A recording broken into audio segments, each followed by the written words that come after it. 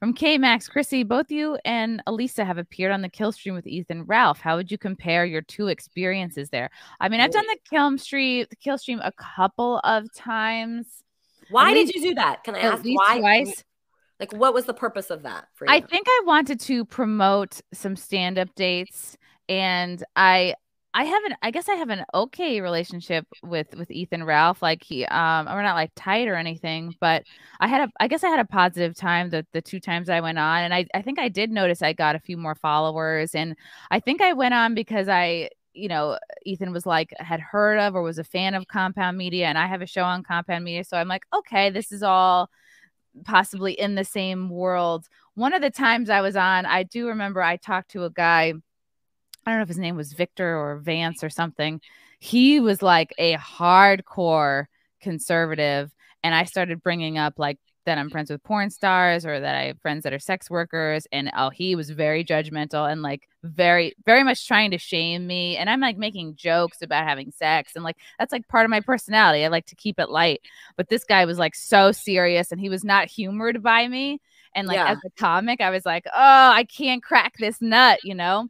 But I have noticed, yeah, I think I got some fans from the appearances and like had a decent time, I guess. And it was a Are you a while ago. fan? Are you a fan of that show? I Do you don't like that no, show? I don't watch the show. Like if I have Okay. free time and I'm gonna sit down and like watch a show, no, Yeah. that wouldn't even be Yeah. in my top 20 of shows that I would occur to me to watch. So like Okay. not that I just don't, it's not what it wouldn't be like what I would listen to like Michaela Peterson podcast or like some shows on Compound Media or like Jordan Peterson or some stuff on the Blaze or Daily Wire. Yeah. So I Okay. I guess So I'm like, you just went on for the followers and you got yeah, some.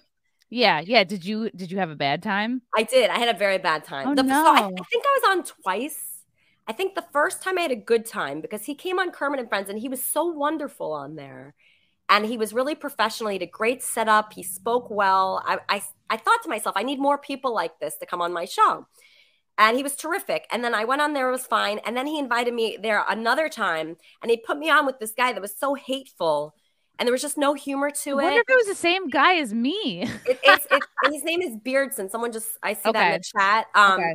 He just hates women. Wow. That's Uh, this other guy too for me. I was just Yeah, he hated women, and it's really hard to argue with someone like that. So, he just had no good points. He was just really, really bitter and hateful. And after all these years of doing this, you would think I would know how to deal with someone like that.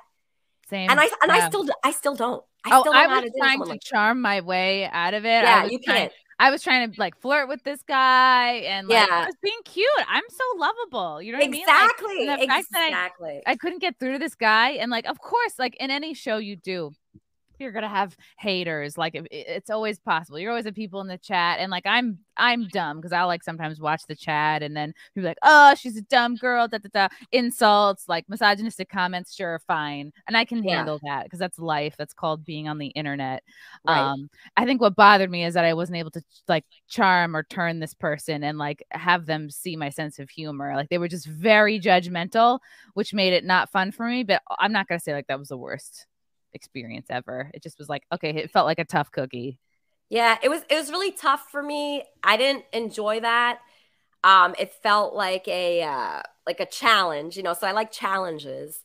And I don't know if I would like do that again, something like Yeah. that. But you never know when it's gonna be that. Right. Because it's not like, oh, Yeah. here's the plan. We're going to have this guy on who is like the opposite of you on all these things. Yeah. Yeah. Like I've been on, many radio shows and podcasts and sometimes, it's going great. And then the person comes at you with something where you feel like they hate you. And Yeah. it comes out of nowhere and you cannot control that. You don't, you're not in charge of editing. It's not your show. So you just don't know. It's just a risk you have to take. And you have to be willing for it to go bad. That's it, and just be fine with that. Yeah. It's like, would I be like dying to go back? Maybe if it was just me and Ethan who I like. Yeah, exactly. But if I'm going to be thrown to, it's not like I can't stand up for myself or prove my point, but it's like, maybe I would because I feel like I have enough confidence again. But if it's like it has to be an hour or 2 hours, like having a fight with somebody, maybe not. Yeah, it's not that fun. Yeah. The fights that I've had with people, I mean, they can be fun, but that kind of fight, just like a women hater, basher type guy, I just feel like there's nothing that good can come out of that. Yeah, So, how can that be fun? Like they say their points. They always like loop back to their same points. Um, like, oh, you're trash if you have sex with anybody before marriage. Like, and oh, I can that's hang. what they were saying. A little bit, like, yeah, like women's only value is like in their virginity, and God, it was so long ago, and Wow, that's insane. I mean, I my can't believe even one person talks like that. I do such a good job of blocking out bad experiences, probably because how I was raised. But I get over stuff so quickly just because, and then I'll be like, oh yeah, that shitty thing happened. I had totally put it out of my mind. But to me, the overall vibe was like, yeah, misogynistic and like really not humored by me, which that part hurt the most because I'm just so charming. Wait, how did your childhood prepare you for that Ethan Ralph thing? Were you like abused as a No, child? I know. I say that in a way that makes me sound abused, but like my parents didn't really. I don't know. Not that even like it was rough per se, but it's just like we didn't have a lot of money, and like I kind of grew up feeling like the things I wanted didn't really matter. Like, who knows? This might be like raised by boomers thing, or like the way like my dad was a German immigrant. Like pr- I think anybody like how you're raised is like it's ultimately going to be a trickle down result of whatever your parents' unresolved issues are, right? So like my dad's dad was in a cult, was in a Mooney cult, and like Huh. divorced my dad's mom, my grandma, at a time where like people weren't really getting divorced, and like gave a lot of the family's money to this Mooney cult. Like the Moonies, they're a real thing. You can look them up. Wow. You can look it up. It's crazy.